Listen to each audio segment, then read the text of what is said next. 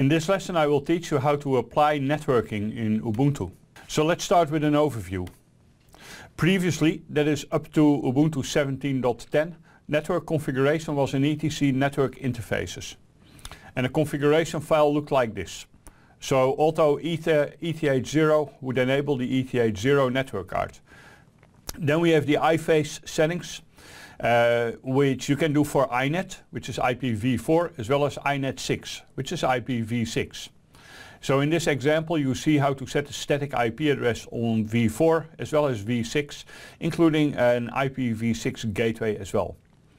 And in order to activate, you would use IF down followed by IF up. But that has all changed. Since Ubuntu 17.10 we have Netplan. Netplan is a new way of dealing with network.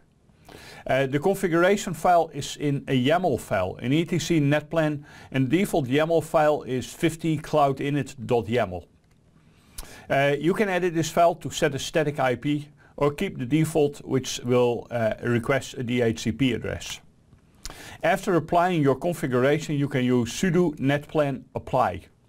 That's all you need to do to read the new YAML file and apply it to your networking.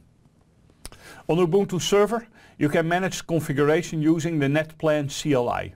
And on Workstation you can include a renderer network manager to manage with the network manager GUI utility. And that's the same network manager as we have seen in the previous lesson about networking on CentOS.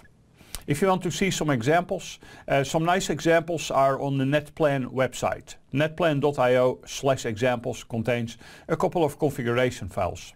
Before I will demonstrate Netplan, let's have a look at a sample configuration file.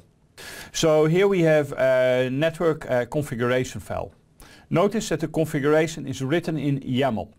And it doesn't show very well on this slide, but in YAML the indentation is very important. You know what? Let me just show this on my computer. Okay, here we are on the Ubuntu machine. And I'm going to etc netplan and I'm opening the 50cloudinit.yaml. The reason I wanted to show this file on my computer is that here we see in a much better way the layout of YAML. In YAML, indentation is very important. And indentation in YAML typically happens by using spaces. So we see the network definition. And in the network definition we have the configuration for the Ethernets.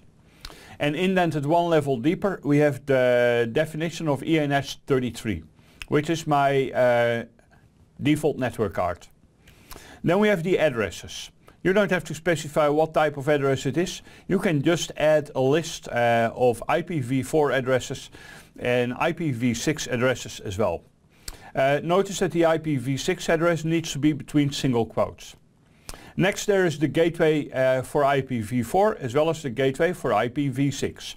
And finally there is the name server addresses telling which DNS you should be using. So Netplan apply is what you need to apply the configuration, and IPA will show you whether or not the configuration was applied successfully. Here we can see the current IP configuration has successfully been applied. As you might notice, it doesn't show the word dynamic anymore. And also we can see the IPv6 IP address.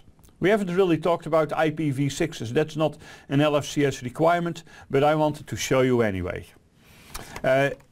Let's type IP route show. IP route show is showing the routing table.